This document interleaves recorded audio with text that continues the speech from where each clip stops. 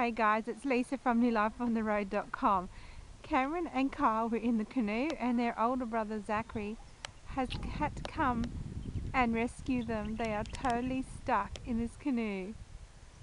They went down a little bit of the dam that is an overflow.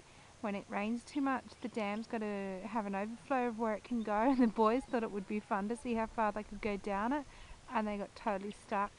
So Zach's had to come to their rescue. What a great way to spend an afternoon, watching the boys having fun and hopefully not falling in and getting wet. I just think Carl's taken his life jacket off actually. He has two, cheeky one. I'll have to get him to put it on. And the dog down the road, she's come back, she's joined the boys. They'd locked her away for a couple of days because she's actually in heat. And it looks like she's escaped from their yard and then she's come back to join the boys, which is so good because she's beautiful. So thanks for watching guys. Lisa from newlifeontheroad.com. Bye.